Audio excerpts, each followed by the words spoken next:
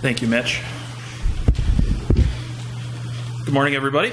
Good morning. Before I get into the sermon, I do want to mention this morning the prayer promise that we started a couple of weeks ago. We will do that again today. If you are interested in continuing on that prayer promise, if you weren't here a couple of weeks ago, what we did is everyone that was interested put their name on a little sheet of paper, and I have some paper up here in a little basket. Put your name on there, and then draw another name out, and you're promising to pray for that person at least once a day for the upcoming week. So those of you that want to participate in that again, we will do that. Please just come up after we have finished the service out this morning, and we'll continue with that prayer promise today.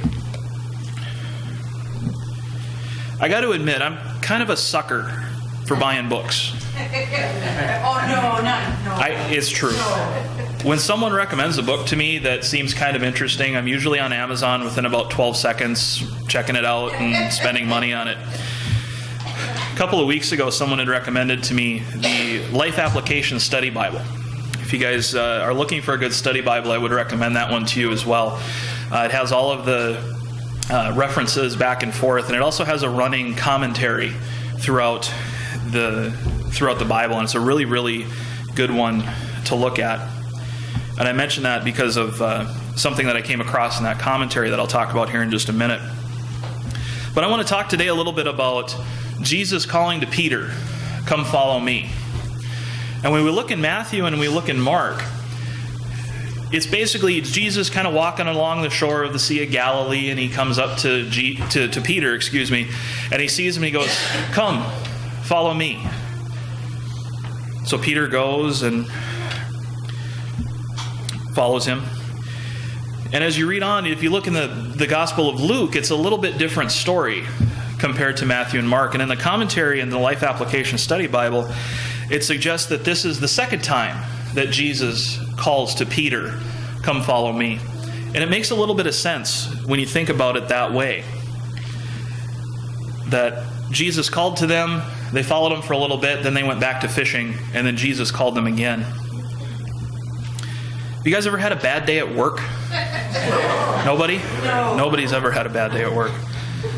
All the machines are breaking down around you. Stuff just isn't working right. The boss is just angry at you because of something that happened at home.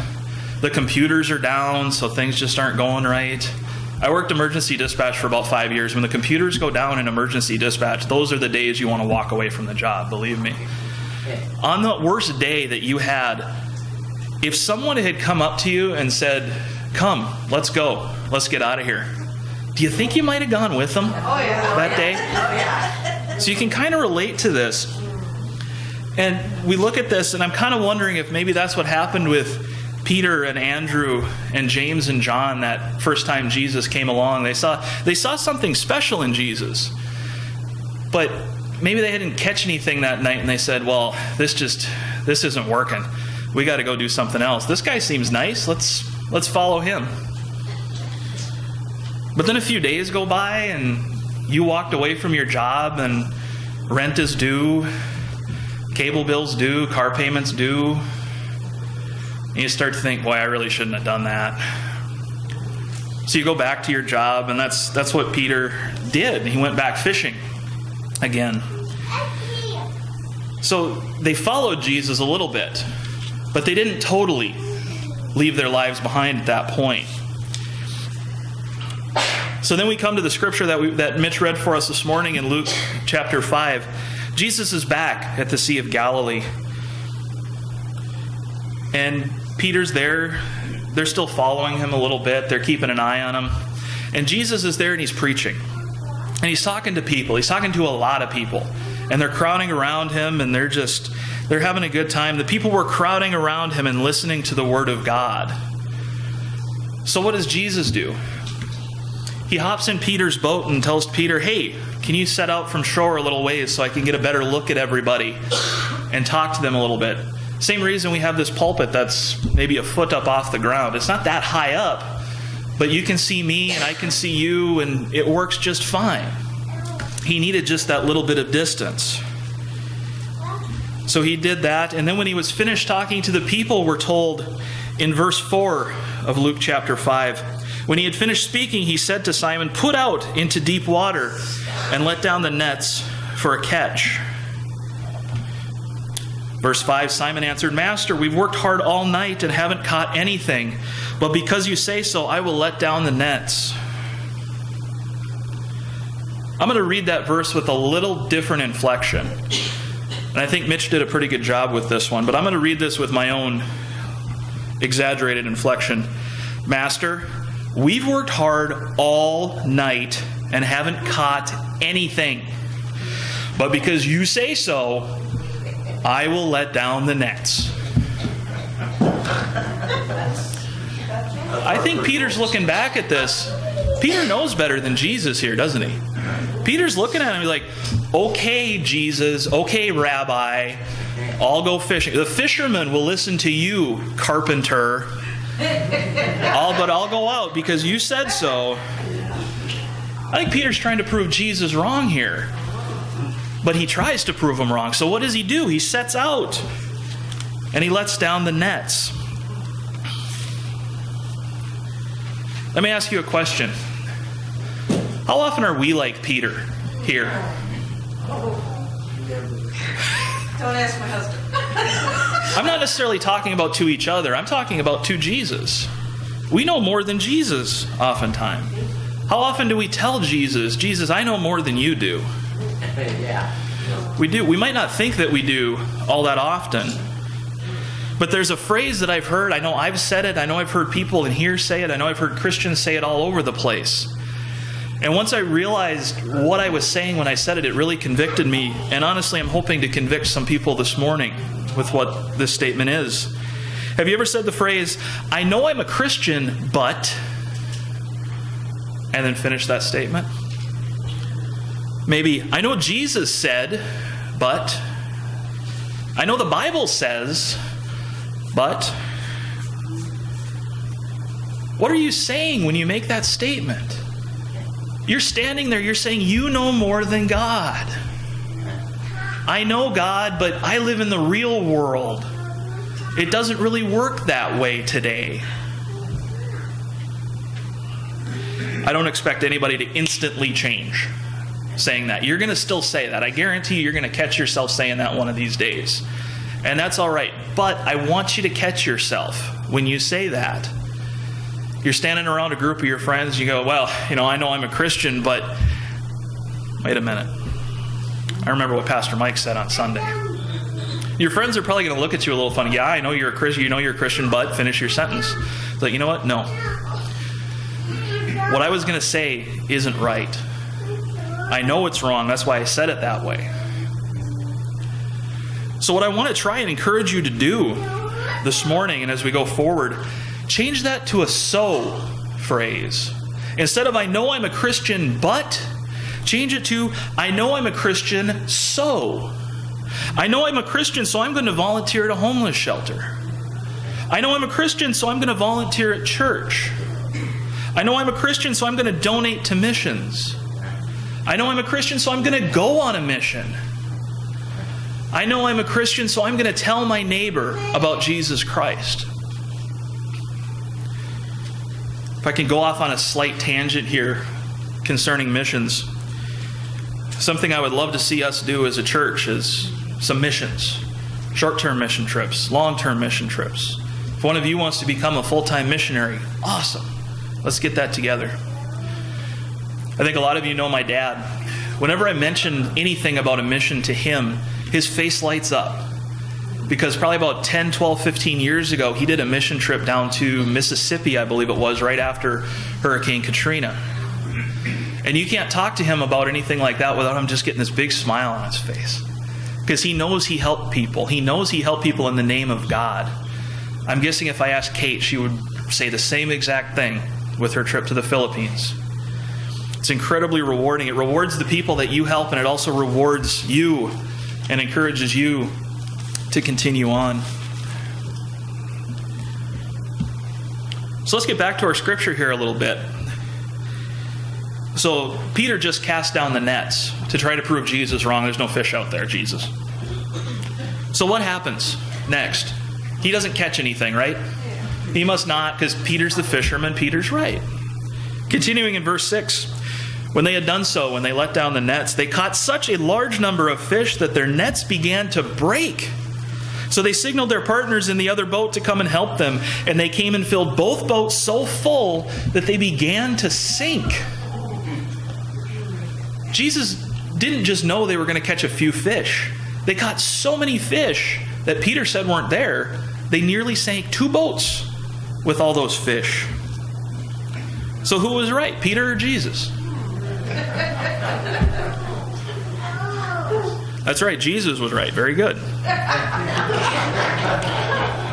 So what was Peter's reaction to this? Peter's like, all right, fine, whatever. No. When Simon Peter saw this in verse 8, he fell at Jesus' knees and said, "Go away from me, Lord, I am a sinful man." He realized something about Jesus. He realized, I might be the fisherman, but Jesus knows a little bit more than I do here. Peter realizes that he's wrong. And it's kind of tough for us a lot of times to come to that realization that we're wrong. But it's something that we need to do, especially when it comes to what's in this book. But Jesus turned and said to Peter, "Don't be afraid. From now on, you will fish for people." So they pulled their boats up on shore, left everything, and followed him. From here on now, they are following Jesus. They left everything behind. Absolutely everything behind. They left their boats. They left their livelihood behind. We too need to leave everything behind when we come to know the Lord Jesus Christ. We need to leave our former selves behind. I struggle with that. I still listen to heavy metal and things like that. There's a lot of not good Jesus music in Black Sabbath. It's true. We need to leave our sins behind. Jesus has forgiven us. God has forgiven us through Jesus Christ, through the sacrifice of His Son. We need to leave our failures behind. If you're anything like me, I'm kind of introverted. My brain is a little weird. So whenever things come up, I always remember weird things from like 20 years ago. It's like, why did I say that dumb thing to the Blockbuster clerk that one time? It still comes up in my head. I think most importantly, we need to leave behind our belief that we can do things on our own. We need to put our faith in Christ. So Peter had an incredible awakening with this, didn't he? This miraculous catch of fish. So when Peter saw this, he never questioned Jesus again, right? I wouldn't ask that question if I wasn't going to go somewhere with that, would I? If you'd like to follow along in your pew Bibles, I will give you some page numbers here. In the Gospel of Matthew, chapter 14, starting in verse 25, it's on page 1524. Starting on page 1524 of your pew Bible, if you'd like to follow along. This is where Jesus is walking on the water. So Jesus told his disciples, get in the boat and cross the lake. He's like, okay. It was kind of stormy, so I'm sure they were a little bit nervous at that point. But they get in there and they start crossing. And we're told, shortly before dawn, Jesus went out to them walking on the lake. When the disciples saw him walking on the lake, they were terrified. It's a ghost, they said, and cried out in fear. But Jesus immediately said to them, take courage, it is I. Don't be afraid. Lord, if it's you, Peter replied, tell me to come to you on the water. Come, he said. Then Peter got out of the boat, walked on the water, and came toward Jesus. But when he saw the wind, he was afraid, and beginning to sink, cried out, Lord, save me. Immediately Jesus reached out his hand and caught him. You of little faith, he said, why do you doubt? I know I've taken that journey out of the boat a few times. You start to kind of do that little step and then you back off a little bit. Yeah. Well, Peter jumped, man. Peter was ready to go. He was in the water. But then he took his focus off of Jesus at that point. That's when he started to sink. We have to keep our focus on Jesus as well, otherwise we too will sink. The path that Christ has us on requires us to maintain our focus on the Lord Jesus Christ.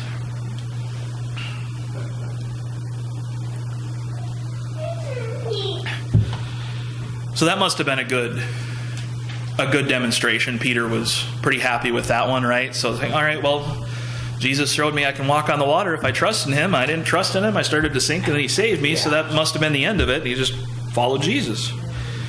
Gospel of John, chapter 13, page 1673 of your Pew Bible.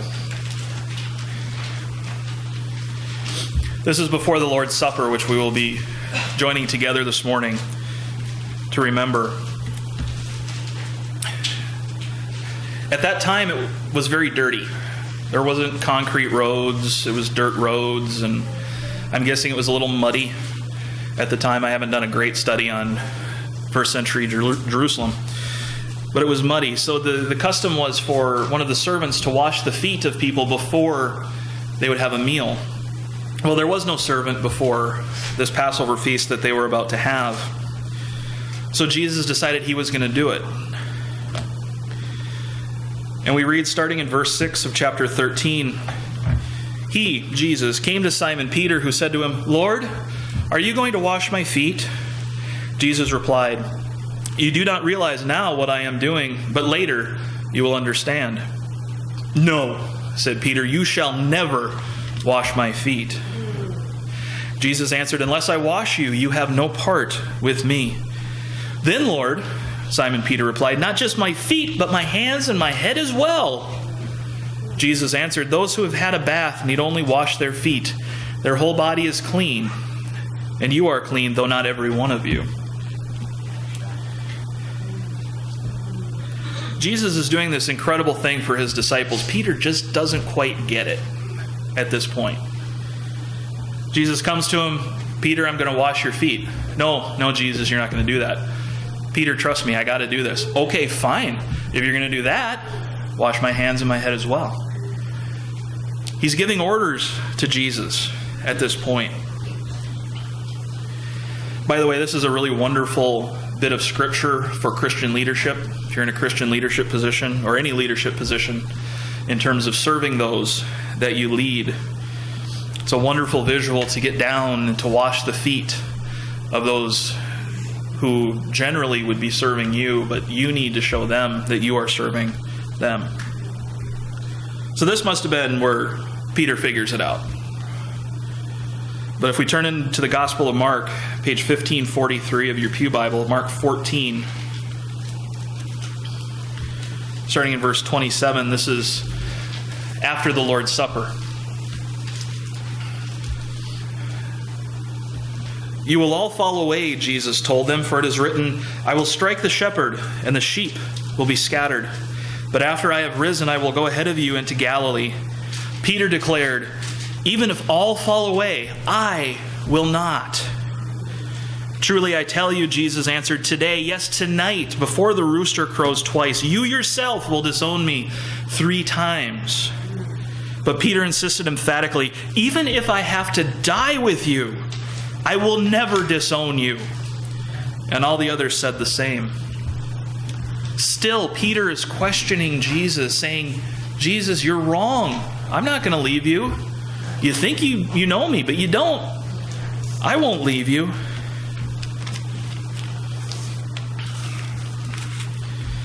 We're given another story that I'll just reference here where they're in the Garden of Gethsemane where Jesus is captured. And Peter takes out his sword and he cuts off the ear of the high priest's servant. I bet Peter was feeling pretty good at that point. Like, see, Jesus told you. I was going to defend you the whole way. How could you doubt me, Jesus? But then we find out in Gospel of John chapter 18, starting on page 1681 of your Pew Bible.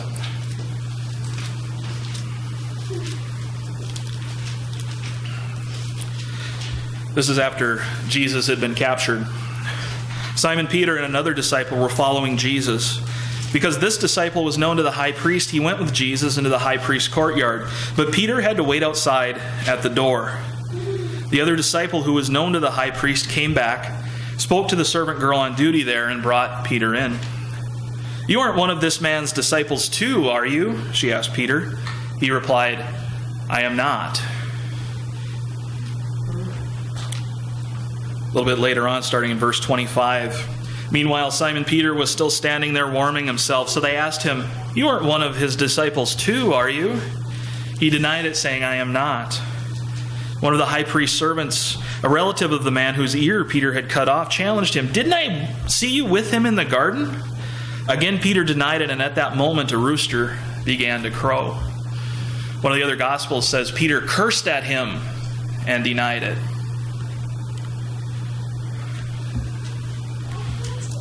Did Peter get it yet?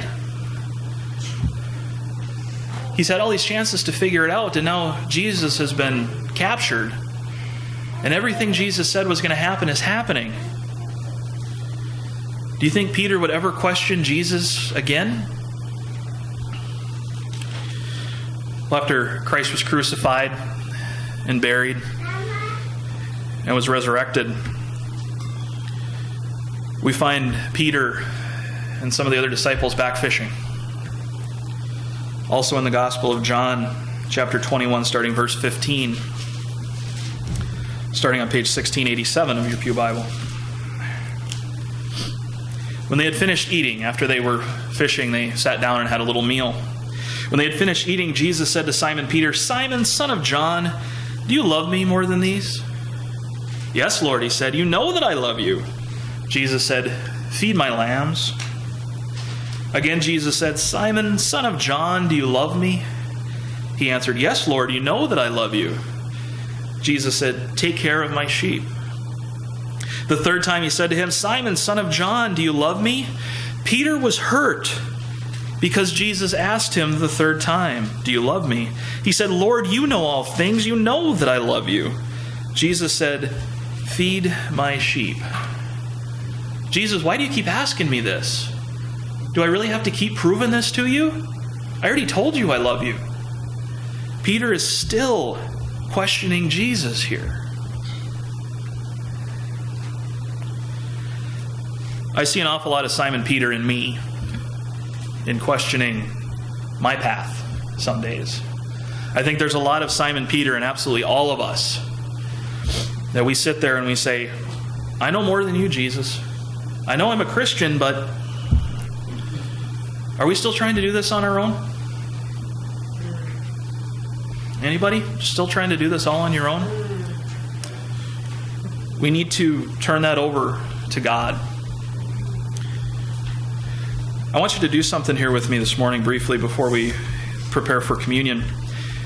In your bulletin, you should have your announcement sheet here, and on the back it should be blank. I want you to take that out for me, if you would, please.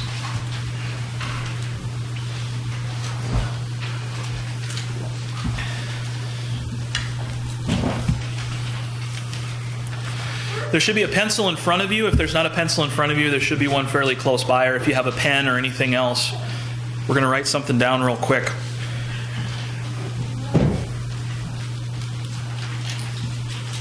And on that sheet that you have, I want you to write this at the top. "I know I'm a Christian, comma, but, ... Go ahead and write that down right now if you would.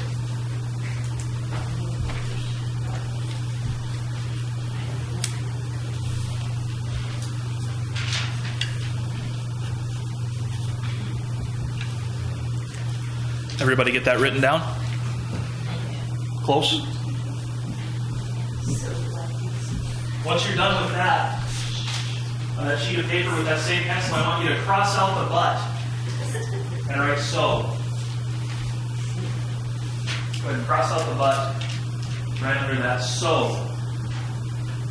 What I want you to do with this over the upcoming week is when you get home today, I want you to put this on your fridge. Right smack that on your fridge. If you're anything like me, you make a couple trips to the fridge a day. And as the week goes by, I want you to write on this what you can do because you're a Christian. I know I'm a Christian, so I'm going to tell my neighbor about Jesus Christ today. I know I'm a Christian, so when the church gets a mission trip together, I'm going to do it. I'm going to go on it.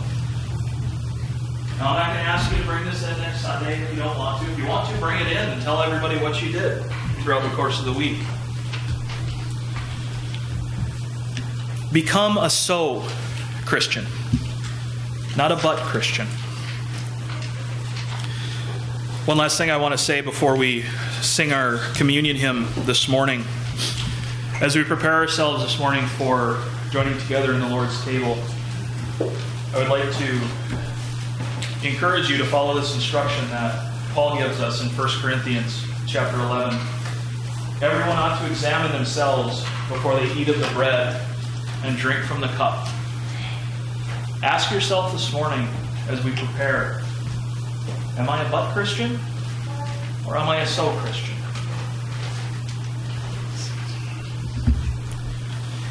Heavenly Father, thank you for giving us this time together. Thank you for teaching us through Peter that we need to keep our focus on you, that we need to keep our trust in you, Lord. Father, be with us today. Help us to see our faults, our flaws, our sins, that we may bring them to you and that we may leave them at this table today. Father, we ask these things in the name of your Son, Jesus Christ. Amen.